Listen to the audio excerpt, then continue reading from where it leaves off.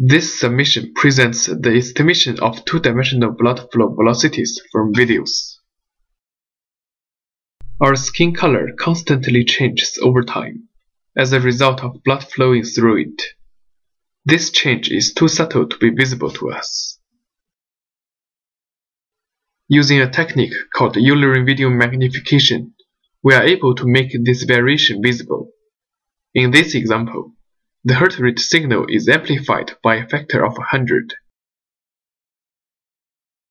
We take the face video as the input, low-pass filter and downsample it in the spatial domain, and measure the color intensity for each pixel. We analyze the color intensity variation for each pixel after spatial averaging. In this figure, the heartbeat of the person appears as a periodic signal over time. After Fourier transformation of this signal, the pulse shows up as a peak in the frequency domain.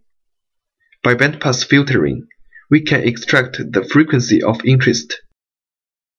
We obtain the amplitude map by calculating the magnitude for each position after the Fourier transformation. The intensity of each pixel in the amplitude map represents the strength of color variation in that location of the video. A high intensity implies an abundance of blood vessels. In the same way, we can also calculate the phase map. It is illustrated here as the hue component of HSV color space. Neighboring skin pixels are highly correlated because of the smooth blood flow. The phase values in noisy regions, like here or in the background, vary a lot. In this zoomed-in region of the skin, it can be seen that not all pixels vary in exactly the same way. Some pixels change their intensity earlier than others. This means the periodic intensity signal of each pixel is shifted in time compared to the others. This shift corresponds to the blood flow information we are interested in. The shift in horizontal and vertical direction is calculated using the two-dimensional subfilter. The resulting gradient corresponds to the desired two-dimensional velocity field of the blood flow. Head motion in the video introduces halo artifacts around strong edges, while high amplitude values are only contained in the frequency band of the heart rate. Motion artifacts are also contained in the neighboring frequencies. This fact can be exploited to remove most halo artifacts in the amplitude map.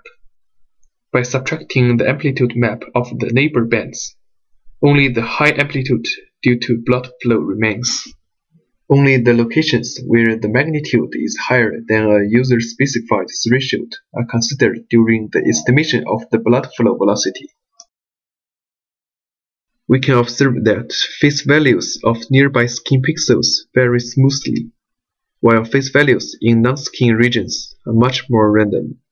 By calculating the variance of phase values in a small neighborhood around each pixel, we can then identify non-skin pixels. Every location with the variance that exceeds the threshold is labeled as noise and ignored during the blood flow estimation process. Here is an example of the resulting blood flow velocity field of a video. Positions with a low value in the amplitude map or high variance in the phase map are labeled as noise and ignored.